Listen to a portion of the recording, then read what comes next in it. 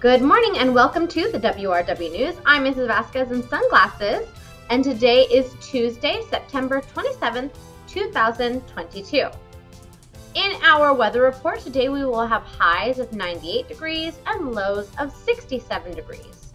In our nutritional report today, we will be serving chicken teriyaki and rice for lunch, and then tomorrow for breakfast, we will have egg and cheese burritos. To our intermediate teachers, please be on the lookout. You'll be getting an email today from me in regards to student council. We will be having our student council elections coming up very, very soon. So teachers, please be on the lookout for that email. That's it for the WRW News. We hope you guys have a wonderful rest of the day, and we will see you back here tomorrow. Bye.